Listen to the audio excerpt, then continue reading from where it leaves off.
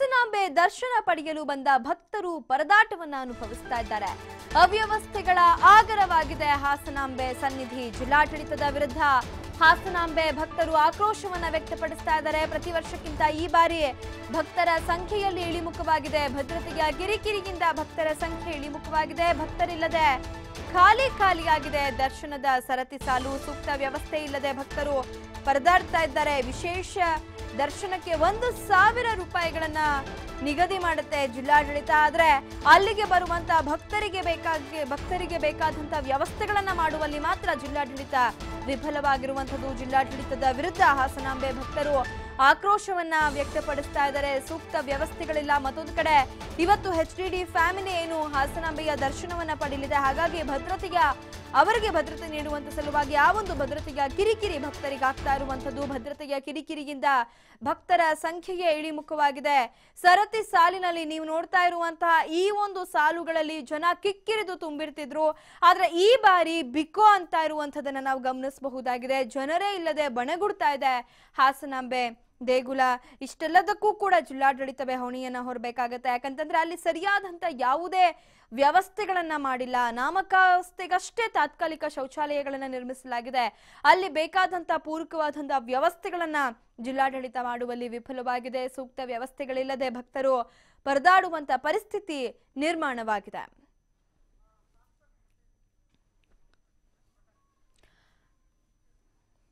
ಇನ್ನು ಈ ಬಗ್ಗೆ ನಮ್ಮ ಪ್ರತಿನಿಧಿ ಪ್ರಕಾಶ್ ನಡೆಸಿರುವಂತಹ ವಾಕ್ಥ್ರೂ ಇಲ್ಲಿದೆ ನೋಡಿ.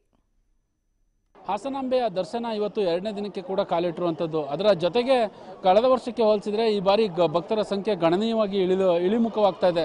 ಲಕ್ಷಾಂತರ ಭಕ್ತರು ಆಗಮಿಸಬೇಕಾದಂತಹ ಹಾಸನ ದೇವಿಯ ಸನ್ನಿಧಾನಕ್ಕೆ ಗಣನೀಯವಾಗಿ ಭಕ್ತರ ಸಂಖ್ಯೆ ಕೂಡ ಇಳಿಮುಖವಾಗಿರ್ತಕ್ಕಂಥದ್ದು. ಈಗ ಆ ದೃಶ್ಯವನ್ನು ಕೂಡ ನೋಡ್ತಾ ಇರುವಂಥದ್ದು. ಜಿಲ್ಲಾಡಳಿತದಿಂದಲೂ ಕೂಡ ಬ್ಯಾರಿಕೇಡ್ ವ್ಯವಸ್ಥೆಯನ್ನು ಮಾಡಿ ಭಕ್ತರಿಗೆ ವ್ಯವಸ್ಥೆಯನ್ನು ಕೂಡ ಮಾಡಲಾಗ್ತದೆ. ಆದರೆ ಯಾವುದೇ ರೀತಿಯಲ್ಲಿ ಕೂಡ ಇಲ್ಲಿ ಭಕ್ತರು ಬರುವಿಕೆ ತುಂಬ ಇಳಿಮುಖವಾಗಿರುವಂಥದ್ದು. ಅದರ ಜೊತೆಗೆ ಕೆಲವೊಂದು ಭಕ್ತರು ಕೂಡ ಆಕ್ರೋಶವನ್ನು ವ್ಯಕ್ತಪಡಿಸ್ತಾ ಇದ್ದಾರೆ. ಕುಡಿಯೋಕ್ಕೆ ಕೂಡ ನೀರು ಕೂಡ ಕೊಡ್ತಾ ಇಲ್ಲ ಅನ್ನುವ ಮಾಹಿತಿಯನ್ನು ಕೂಡ ಈಗಾಗಲೇ ಹೇಳಿರುವಂಥದ್ದು. ಅದರ ಲಕ್ಷಾಂತರ ಮಂದಿ ಕೂಡ ಹಾಸನಾಂಬೆಯ ದೇವಿಯ ದರ್ಶನವನ್ನು ನೋಡಲಿಕ್ಕೆ ರಾಜ್ಯದ ಮೂಲೆಗಳಿಂದ ಮತ್ತು ದೇಶಗಳಿಂದಲೂ ಕೂಡ ಬರ್ತಾರೆ. ಆದರೆ ಈ ವರ್ಷ ಕಳೆದ ವರ್ಷಕ್ಕೆ ಹೋಲಿಸಿದರೆ ಈ ಬಾರಿ ಭಕ್ತರ ಸಂಖ್ಯೆ ಗಣನೀಯವಾಗಿ ಇಳಿಮುಖವಾಗಿರ್ತಕ್ಕಂಥದ್ದು.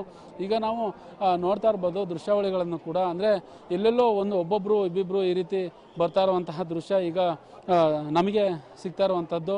ಆದರೆ ಕಳೆದ ವರ್ಷಕ್ಕೆ ಹೋಲಿಸಿದರೆ ಈ ಬಾರಿ ಮತ್ತೆ ಭಕ್ತರ ಸಂಖ್ಯೆ ಕೂಡ ಗಣನೀಯವಾಗಿ ಇಳಿಮುಖವಾಗಿದೆ. ಕ್ಯಾಮ್ರಾ ಪರ್ಸನ್ ಸುನೀಲ್ ಜೊತೆ ಪ್ರಕಾಶ್ ಬೆಳವಾಡಿ, TV5 ಹಾಸನ. ಹಾಸನಾಂಬೆ ದೇಗುಲದಲ್ಲಿ ಇದೆಂಥ ಅವ್ಯವಸ್ಥೆ. ಹಾಸನಾಂಬೆ ದರ್ಶನಕ್ಕೆ ಬಂದಂತ ಭಕ್ತರು ಪರದಾಡುವಂತ ಪರಿಸ್ಥಿತಿ ನಿರ್ಮಾಣವಾಗಿದೆ. ಭಕ್ತರಿಗೆ ಮೂಲ ಸೌಕರ್ಯವನ್ನ ಕೂಡ ಹಾಸನ ಜಿಲ್ಲಾಡಳಿತ ಕಲ್ಪಿಸಿಲ್ಲ. ಪುರುಷ ಪೊಲೀಸರಿಂದ ಮಹಿಳಾ ಶೌಚಾಲಯವನ್ನ ಬಳಕೆ ಮಾಡಿಕೊಳ್ತಾ ಇದೆ. ಮಹಿಳಾ ಶೌಚಾಲಯವನ್ನೇ ಪುರುಷ ಪೊಲೀಸರು ಕೂಡ ಬಳಸ್ತಾ ಇದ್ದಾರೆ. ಪೊಲೀಸರ ವರ್ತನೆಯಿಂದ ಮಹಿಳೆಯರಿಗೆ ಇರಿಸು ಮುರುಸಾಗ್ತಾ ಇದೆ. ಪೊಲೀಸರ ವಿರುದ್ಧ ಮಹಿಳಾ ಭಕ್ತರು ಆಕ್ರೋಶವನ್ನ ವ್ಯಕ್ತಪಡಿಸ್ತಾ ಇದ್ದಾರೆ. ಇಷ್ಟು ಜನ ಸೇರುವಂತ ಒಂದು ಜಾಗ ಅನ್ನುವಂತ ಸಂದರ್ಭದಲ್ಲಿ ಅಲ್ಲಿ ಬೇಕಾದಂತ ಒಂದು ಮಿನಿಮಮ್ ಫೆಸಿಲಿಟೀಸ್ ಗಳನ್ನ ಜಿಲ್ಲಾಡಳಿತ ನೋಡ್ಕೊಳ್ಬೇಕಾಗುತ್ತೆ. ಅದನ್ನ ಒದಗಿಸುವಂತ ಒಂದು ಜವಾಬ್ದಾರಿ ಜಿಲ್ಲಾಡಳಿತದ ಮೇಲಿರುತ್ತೆ. ಆದ್ರೆ ಇಲ್ಲಿ ಅದ್ಯಾವುದೇ ಮೂಲ ಸೌಕರ್ಯಗಳನ್ನ ಜಿಲ್ಲಾಡಳಿತ ಒದಗಿಸಿಲ್ಲ. ಮಹಿಳಾ ಶೌಚಾಲಯವನ್ನೇ ಪುರುಷ ಪೊಲೀಸರು ಕೂಡ ಉಪಯೋಗಿಸಿಕೊಳ್ತಾ ಇರುವುದು ನಿಜಕ್ಕೂ ಅಲ್ಲಿಯ ಮಹಿಳಾ ಭಕ್ತರಿಗೆ ಸಾಕಷ್ಟು ಇರಿಸು ಮುರುಸನ್ನ ಉಂಟು ಮಾಡ್ತಾ ಇದೆ. ಪೊಲೀಸರ ವಿರುದ್ಧ ಮಹಿಳಾ ಭಕ್ತರು ಆಕ್ರೋಶವನ್ನ ವ್ಯಕ್ತಪಡಿಸ್ತಾ ಇದ್ದಾರೆ. ಅಂದ್ರೆ ಅಲ್ಲಿ ಬೇಕಾದಂತ ವ್ಯವಸ್ಥೆಗಳಿಲ್ಲ. ಪಾಪ ಪುರುಷ ಪೊಲೀಸರಿಗೆ ಬೇಕಾದಂತ ಶೌಚಾಲಯದ ವ್ಯವಸ್ಥೆ ಇಲ್ಲ. ಹಾಗಾಗಿ ಅವರು ಮಹಿಳಾ ಶೌಚಾಲಯವನ್ನೇ ಬಳಸ್ಕೊಳ್ಬೇಕಾದಂತ ಪರಿಸ್ಥಿತಿ ನಿರ್ಮಾಣವಾಗಿದೆ. ಇದೆಂತ ಅವ್ಯವಸ್ಥೆ. ಜಿಲ್ಲಾಡಳಿತ ಇಷ್ಟನ್ನ ಕೂಡ ಕಲ್ಪಿಸಲಾಗದಂತ ಪರಿಸ್ಥಿತಿಯಲ್ಲಿ ಇದೆಯಾ ಅನ್ನುವಂಥದ್ದು ನಿಜಕ್ಕೂ ಅಲ್ಲಿ ತಾತ್ಕಾಲಿಕ ಶೌಚಾಲಯಗಳನ್ನ ನಿರ್ಮಾಣ ಮಾಡಿರುವಂಥದ್ದನ್ನ ನೋಡಬಹುದಾಗಿದೆ. ಅಲ್ಲಿರುವಂತ ಮಹಿಳಾ ಶೌಚಾಲಯಗಳನ್ನೇ ಪುರುಷ ಪೊಲೀಸರು ಕೂಡ ಉಪಯೋಗಿಸ್ತಾ ಇರುವಂಥದ್ದು ಮಹಿಳೆಯರಿಗೆ ಇರಿಸು ಮುರುಸನ್ನ ತರಿಸಿಟ್ಟಿದೆ. ಪುರುಷ ಪೊಲೀಸರಿಂದ ಮಹಿಳಾ ಶೌಚಾಲಯಗಳನ್ನ ಬಳಕೆ ಮಾಡಲಾಗ್ತಾ ಇದೆ. ಅಲ್ಲಿ ಪುರುಷ ಶೌಚಾಲಯಗಳು ಕೂಡ ಇದೆ, ಮಹಿಳಾ ಶೌಚಾಲಯಗಳು ಕೂಡ ಇದೆ. ಆದ್ರೆ ಪೊಲೀಸರು ಅಲ್ಲಿ ಮಹಿಳಾ ಶೌಚಾಲಯಗಳನ್ನೇ ಬಳಕೆ ಮಾಡಿಕೊಳ್ತಾ ಇರುವಂಥದ್ದು ನಿಜಕ್ಕೂ ಖಂಡನೀಯ. ಮಹಿಳೆಯರಿಗೆ ಸಾಕಷ್ಟು ಇರಿಸು ಮುರುಸನ್ನ ಉಂಟು ಮಾಡುವಂತಹ ವಿಚಾರ ಇದಾಗಿದೆ. ಇಷ್ಟು ಮಾತ್ರ ಮಿನಿಮಮ್ ಸೆನ್ಸ್ ಅಲ್ಲಿಯ ಪೊಲೀಸರಿಗೆ ಇಲ್ಲದೆ ಹೋಯ್ತಾ ಅನ್ನುವಂಥದ್ದು. ಸೊ ಎಲ್ಲ ರೀತಿಯಾದಂಥ ಒಂದು ವ್ಯವಸ್ಥೆಯನ್ನ ಕಲ್ಪಿಸಲಿಕ್ಕೆ ಈ ಬಾರಿ ಜಿಲ್ಲಾಡಳಿತ ಸಂಪೂರ್ಣವಾಗಿ ವಿಫಲವಾಗಿದೆ.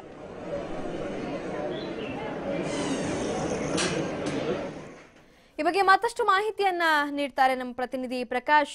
ಪ್ರಕಾಶ್, ಪುರುಷ ಪೊಲೀಸರು ಮಹಿಳಾ ಶೌಚಾಲಯವನ್ನ ಬಳಕೆ ಮಾಡ್ತಾ ಇದ್ದಾರೆ ಅನ್ನುವಂಥದ್ದು, ಅಂದ್ರೆ ಅಷ್ಟು ಮಾತ್ರ ಮಿನಿಮಮ್ ಸೆನ್ಸ್ ಇಲ್ಲದೆ ಹೋಯ್ತಾ, ಹಾಗೆ ಅಲ್ಲಿ ಬೇರೆ ರೀತಿಯಾದಂತಹ ವ್ಯವಸ್ಥೆಗಳು ಕೂಡ ಸರಿಯಿಲ್ಲ ಅನ್ನುವಂತ ಮಾಹಿತಿ ಬರ್ತಿದೆ. ಏನಿದೆ ಡೀಟೇಲ್ಸ್ ಪ್ರಕಾಶ್?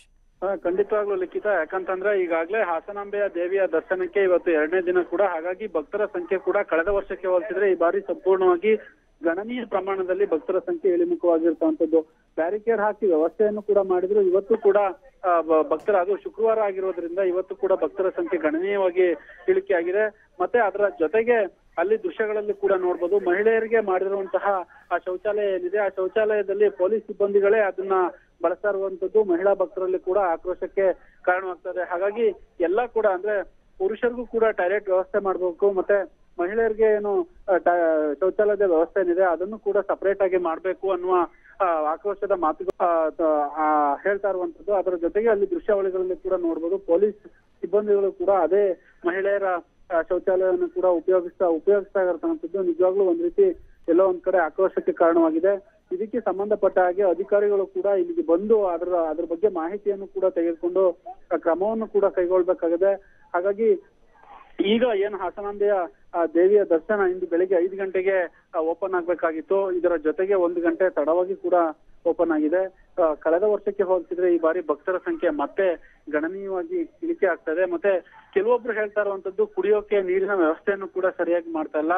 ಅಂಗಡಿಗಳಲ್ಲಿ, ಅಂದ್ರೆ ಆ ಸರದಿ ಸಾಲಿನಲ್ಲಿ ನಿಂತಿರುವ ಅಂಗಡಿಗಳಲ್ಲಿ ಏನಿದೆ ಅಲ್ಲಿ ದುಡ್ಡು ಕೊಟ್ಟು ಕುಡಿಯೋ ನೀರನ್ನ ತೆಗೆದುಕೊಳ್ತಾ ಇದೆ ಅನ್ನೋ ಮಾಹಿತಿಯನ್ನು ಕೂಡ ಈಗ ಮಾಧ್ಯಮಗಳಿಗೆ ಹೇಳಿರುವಂತದ್ದು ಲಿಖಿತ. ಓಕೆ, ಧನ್ಯವಾದ ಪ್ರಕಾಶ್ ಡೀಟೇಲ್ಸ್ಗಾಗಿ.